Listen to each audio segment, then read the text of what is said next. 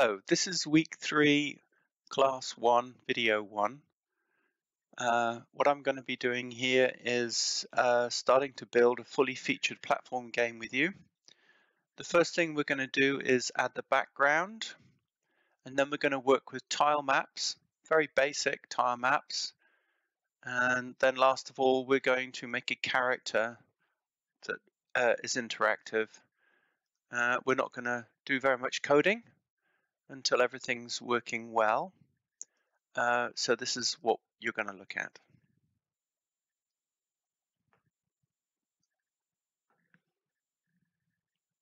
So he can move backwards and forwards. We're going to animate him to do a jump.